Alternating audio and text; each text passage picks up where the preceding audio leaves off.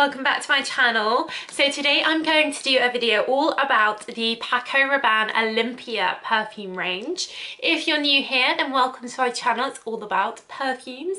I do perfume reviews every week, so let me know your requests in the comments down below, and do subscribe if you're a perfume fan like me. So PACO Rabanne's Olympea has not been out for that long, a few years, and there are 6 different ways that you can get this perfume, 6 different versions, so I'll take you through all of them. Essentially, PACO Rabanne tend to make these quite strong and quite blingy perfumes. So if you think about the Million perfumes, particularly the men's, like very intense and strong, and they then release these Olympea perfumes for women and then Invictus for men, and they kind of have a sort of Greek Olympian theme to them. So all the advertising, they're sort of athletic and wearing a sort of ancient Greek type clothing, but then sometimes in the marketing it kind of looks a bit like Mad Max, and I associate them more with that in my head from a marketing point of view, because they all have a kind of sandy, salty feel to them, so they remind me of the desert. So let's go through them. So original Eau de Parfum Olympea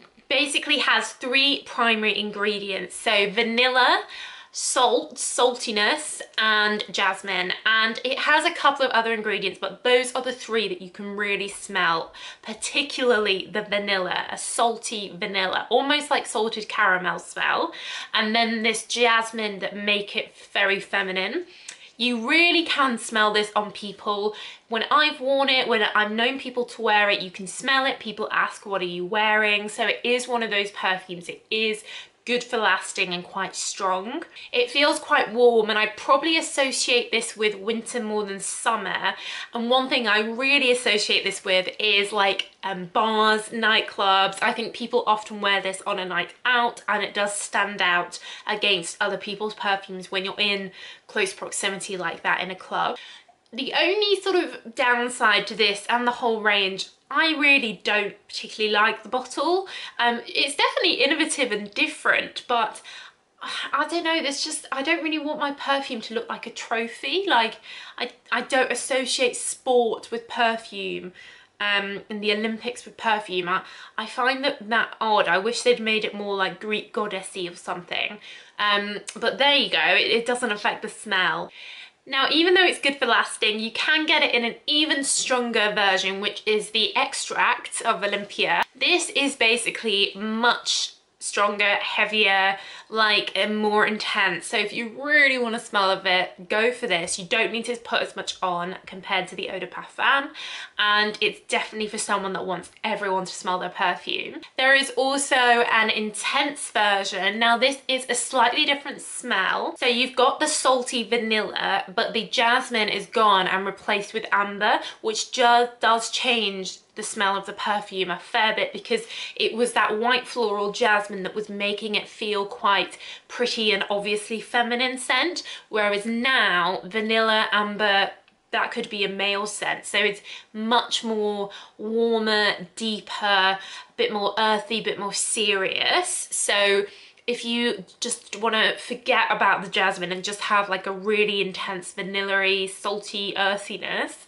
then the intense one is definitely better for you. They have then released Olympea Aqua. Now this is a much fresher version. Again, that salty vanilla is the main note, but there is a fresh aquaticness to this. There's lime, orange, citrusiness. There's also ginger, which really comes through. So if you like the idea of the Olympea scent, but you find it too vanilla, too heavy, then the Aqua one is a way to get it, but with a freshness. So it sometimes with these heavy vanillas, if you're wearing it for a long time, you can start to feel a bit sickly. It can be a bit much. So the Aqua, and that's probably why they brought this out, to sort of dumb it down and make it a little bit more I guess tolerable for people that don't want that intense vanilla. The compromise, of course, is that because it's not as strong, it doesn't last as long, so it doesn't have that intense signature lasting power of the original. They've also brought out Olympea Aqua Eau de Parfum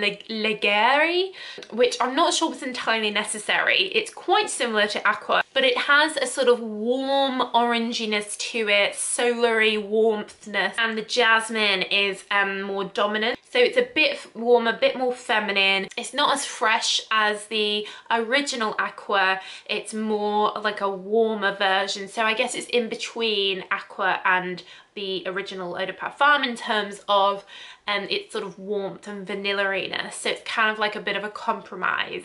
I think they might have discontinued this though, but I will leave it linked down below if I can find it. And then lastly, we have Olympea Legend, which is the most recent addition to the range and is probably my personal favorite because along with that vanilla, we have plum and apricot, as well as tonka bean. So some of my favorite fragrance notes there. So I think this makes the scent more complicated and more interesting, and I believe that this has been quite successful launch for them, and people are liking this even more than the original. So you've got that good lasting power of the vanilla, but then I think this is like a classier smell because it's more complicated, it's interesting, it has that fruity plum, and I always find tonka bean really makes a perfume quite classy. They've also taken out the jasmine, which I quite like because I'm not a huge jasmine fan. So it's more a plummy vanilla, so definitely up my street and my favorite from the range. You can also get accompanying body products if you really want to layer on the scent, but overall these are perfumes for vanilla lovers and people that do want something that's going to stand out, and someone that wants a little trophy on their dressing table. So I hope you found this helpful. Let me know if you have any of these, which is your favorite, what do you think of the range. But that's it guys, so thanks so much for watching. Do subscribe if you're not already, I'd love to have you here, and I'll see you again in the next video. But bye for now.